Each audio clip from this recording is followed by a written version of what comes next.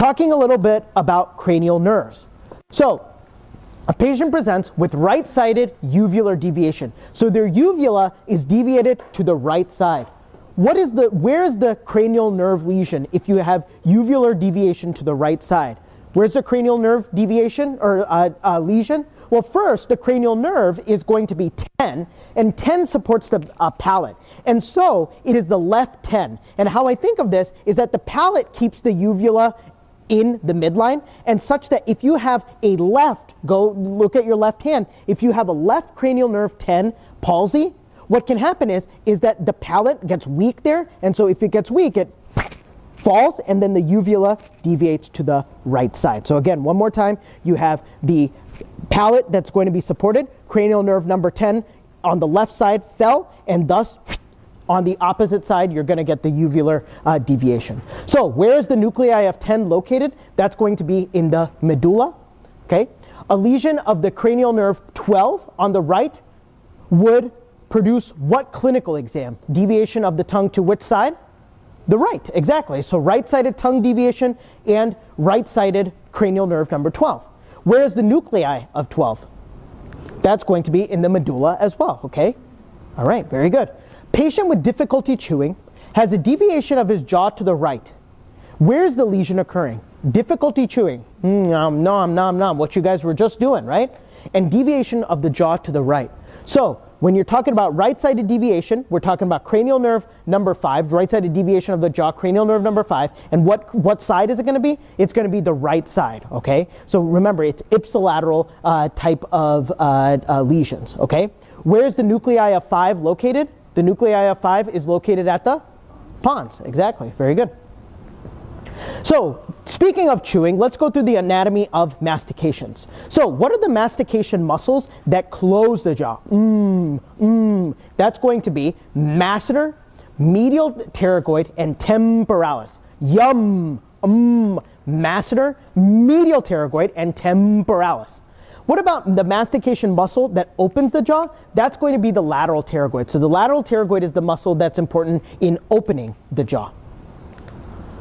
A 14-year-old boy comes to the ER 1 hour after colliding with the teammate playing soccer. Go big or go home.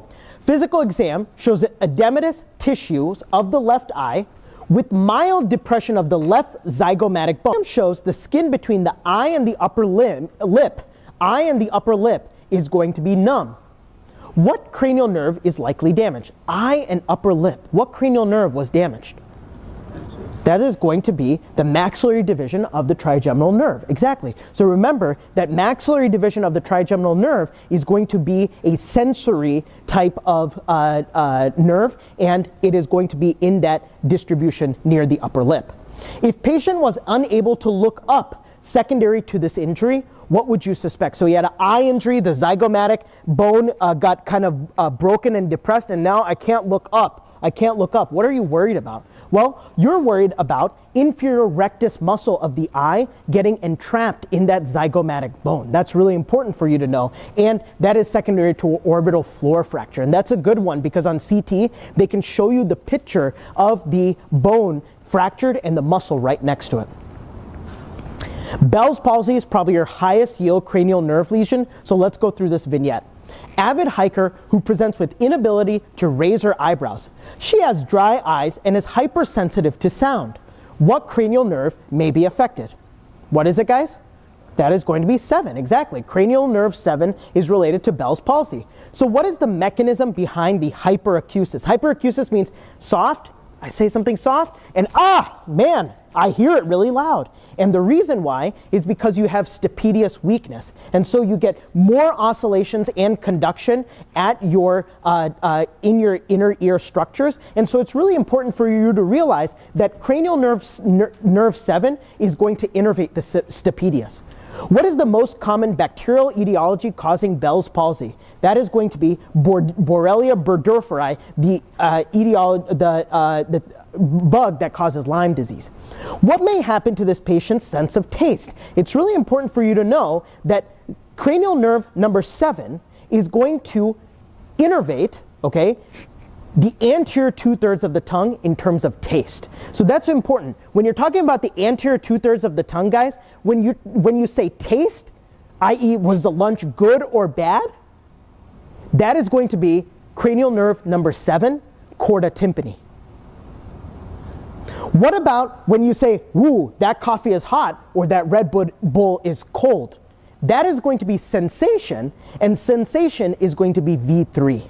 So that's important with the anterior 2/3 of the tongue. Sensation is V3, and your taste is going to be chorda tympani, which is a branch of 7. So how does an upper motor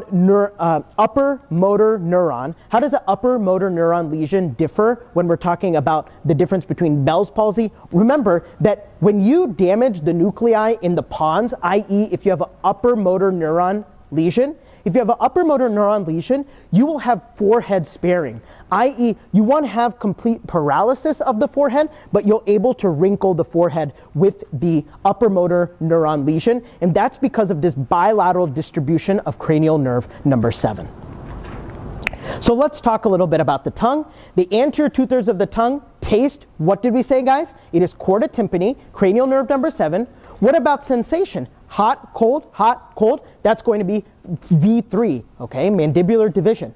The posterior 1/3 of the tongue, that's going to be really easy. Posterior 1/3 of the tongue, that's going to be cranial nerve.